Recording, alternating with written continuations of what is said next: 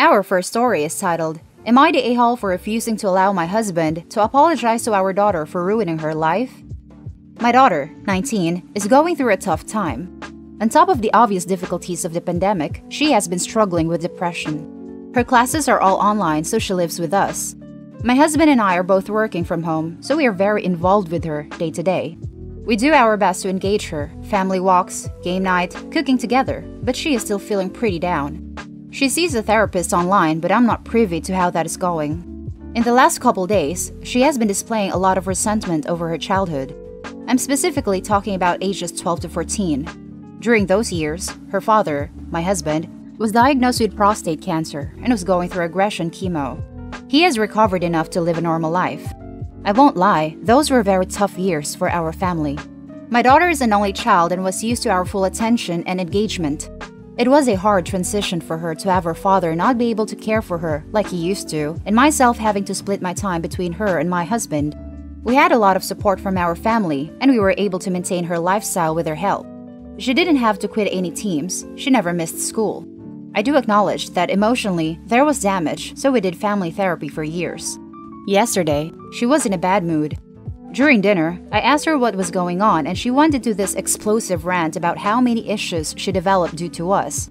Apparently, we are responsible for her grades slipping, her relationships failing, her weight gain, etc. She tied it all back to her missing crucial development during the years where her father had cancer. At one point, she says something like, "Has it ever occurred to you that maybe you should apologize? You basically deprived me of my childhood." My husband says, "I'm sorry, honey. I could have done better, and I could have done more for you." I shut that down and told her, "No, you are not going to guilt trip your father into apologizing for having cancer. This is unacceptable. You need to accept that life is not fair, and there is very little we can do about it. Go to your room and calm yourself down."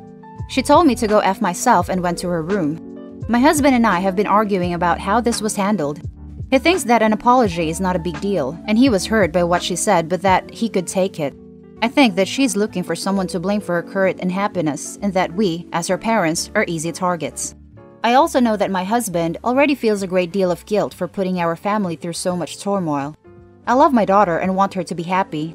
At the same time, I do believe she is at an age where she needs to take on personal accountability. Am I the a-hole here? Edit. I am shocked by the amount of comments and cannot read them all. Thanks to everyone who commented, and double thanks to those that awarded a post.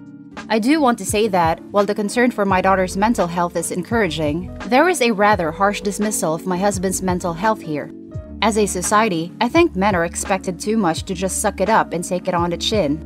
My husband struggles still with his health, the possibility of cancer returning, and his own depression. I value my daughter's mental health, don't get me wrong, but I don't value it above my husband's. I thought what she said was extremely damaging to him, and I reacted to that. I do regret the harshness, but not the message. Now let's read the top comments. Not the a-hole. Your daughter is an adult, and as you said, needs to learn that life is not fair. Your husband did not choose to get cancer or the timing of it. Depression is awful, and I'm glad your daughter is seeing a counselor, but it may be worth her visiting her doctor and seeing if there is more that can be done. Hang in there, mama, but do not feel guilty or let your husband feel guilty either. I totally agree with your great comment. It's time for the daughter to grow up. She's 19 and acting like a 14-year-old. She sounds very entitled to the point of satire. I mean, expecting an apology for not being the center of attention while her father has cancer? This is like an example from a textbook about narcissism and entitlement. This is what I was thinking, selfish and possibly very spoiled previously. I would have an extremely difficult time letting a 19-year-old tell me to F myself, then proceed to stay in my house. She can F herself right over to a friend's couch for a week. That is insanely disrespectful behavior. She definitely seems entitled, especially if she feels her dad needs to apologize for having cancer. Half glass empty much? At least, she didn't lose her dad. Not the a-hole. Your daughter needs to learn to take responsibility for her own crap instead of blaming others. Especially when it's something out of everyone's control, and the fact that she is so entitled at 19 that she thinks she is owed an apology for her dad fighting for his life against cancer is a really bad sign for how she will handle adult problems. Point out to your husband that letting your daughter think that the world owes her crap will mess her up in the real world, so learning to accept that crap happens and no one owes her anything when it does is an important lesson that she needs to learn. she should look into more therapy. This OP, this. Your daughter's entitlement is what is, / has set her up for failure. She's going to have a rude awakening when she realizes she won't always have her parents to blame. And for the second story, am I the a-hole for telling my sister-in-law to stop pushing her BS off on my relationship? My sister-in-law is in her late 30s. Myself and my husband, her brother, are both 26. I have been married to him for going on 6 years, and we have been together since the end of freshman year of high school. Very briefly, we stayed with her. I think we moved in when we were 19 and we left about 6 months later when we bought our first home. Throughout the entire time we were there, she did nothing but crap all over my husband. She was constantly speaking horribly of him because of the decisions he made before we started dating. She continuously told me to watch my back because she feared for my happiness and feared that he would crap me over. Needless to say, my husband has been fantastic to me since the very beginning. So, I had dealt with this for a while. Had multiple discussions with my husband and he basically just wanted to leave it alone. He chalked it up to her just being a negative person due to her marriage slowly failing. He refuses to help her with anything, but he also goes about it like she has never said anything. His way of coping, I guess. Last weekend, we were invited over for a barbecue. A few family members showed up that I had yet to meet. However, my sister-in-law at one point started bashing my husband in front of everyone the second that he walked away to go help her son with something that she refused to help him with. Her comments range from him being a terrible husband to having zero work ethic. He has been with the same company for almost 7 years. The whole family was tuned in, listening to her bash him, and not one person spoke up. I was trying desperately to do as he wanted and just leave it alone, but her final comment of, "He will always be a nobody," really stuck a nerve. I looked at her and said, "Do you not have anything better to do with your life?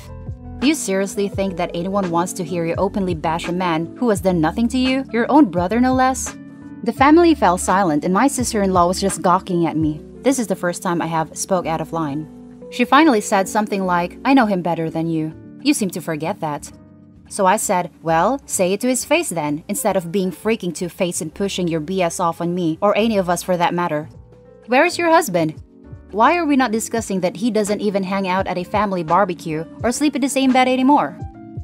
She stormed away from the table after telling me that my disrespect was disgusting. Apparently, she was crying in the bathroom when my mother-in-law found her. Everyone in the group started saying things like, "Is she always like this?" Or, "He seems like a damn good man to me." Or, "Yeah, where is Chris anyways?" Chris is sister-in-law's husband. So, needless to say, everyone was on my side except my other sister-in-law, who has gone to great measures to make sure I know that she now freaking hates me and thinks I'm a dumpsy. Am I the a-hole? Now for the top comments of this post. Not the a-hole, you the boss. That was murder by facts. You spilled the tea, and she is just witched up. Congrats for finally unmasking the monster for all to see. You done good. Facticide. Not the a-hole. Good for you for sticking up for your husband. I can't imagine putting my sibling down like that. We certainly tease each other, but man, that was brutal. I know, right? I can't imagine doing this stuff to anyone, but your own brother? Way not the a-hole. I'm glad you stood up for him, OP. Honestly, I kind of hate my brother most of the time, but I would never openly bash him in front of others. General rule of thumb, if someone is terrible, they will make that evident to others in their own. They don't usually need your help to do it. Why are you even asking this? For defending your husband when he isn't even there to defend himself?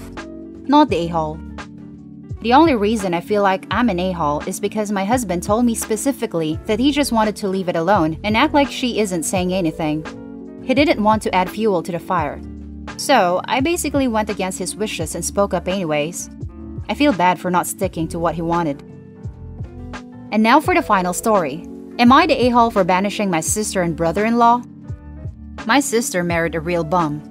I really don't like him. He's 6 years older than her but doesn't have a job, is dismissive to her emotions. I've witnessed this myself. Is lazy, doesn't clean, and is generally an unpleasant person for me. I tried to avoid him like a plague. At the start of lockdown, my sister got her hours at work reduced. That meant she couldn't afford a full rent alone because her bum husband doesn't contribute a cent. We as family help her out as much as she could. In June, it got too much and she asked me to stay with myself and my husband. I really was against this because, as stated, I don't like her husband. But my sister was in a bind, so I eventually agreed after discussing it with my husband. We'll let them use the left wing of the house as their own, for sleeping, studying, relaxing, and the kitchen and common areas were also theirs to indulge. Since the very first day they moved in, there has been a disgusting mess in my house.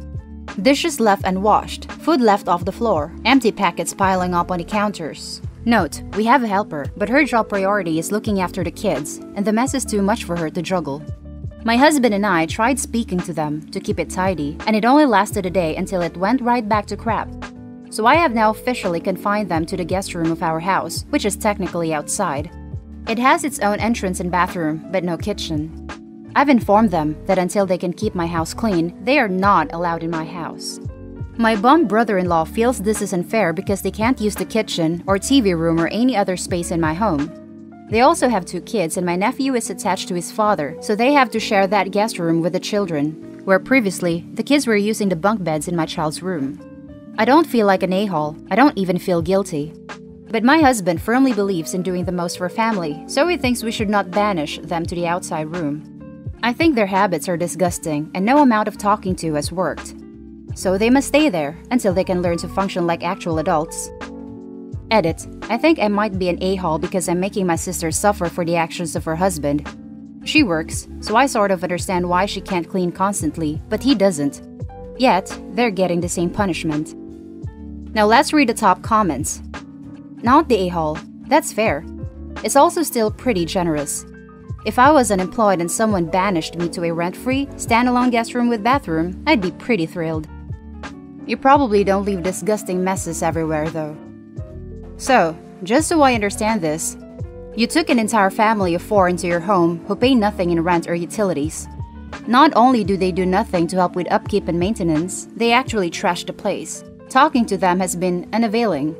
So, instead of evicting them, you pushed them out to the guest house and told them that until they can learn how to clean up after themselves, they would not be allowed in the house. Is that it? Not the a-hole. I would have evicted their ungrateful behinds and throw them out into the streets without a second thought. It is a shame about your sister. I wonder what circumstances conspired to make her think she couldn't do better than this shiftless man she married. You'd think that, since he doesn't work, would at least learn how to keep up a house. If it were me, I'd let my sister in the main house if she can be respectful of the space, and the kids if they are old enough and can understand how to keep it clean. Keep the trash husband in the yard. No change is likely from him, but you don't have to throw the rest of the family out with him. Not the a-hole. Personally, I will also look into tenants' law in your area. You don't want to be stuck with them, even with them just living in the guest room, forever. Especially that bum brother-in-law. Not the a-hole. You are now technically a landlord and they are always a-holes, but due to necessity. If you are the owner of the property, then you can designate the house rules. I would recommend a contract and rent be signed. If not, then have a 30-day notice of eviction written up and emailed to different sources for a trail. This sucks, but sometimes life is the a-hole.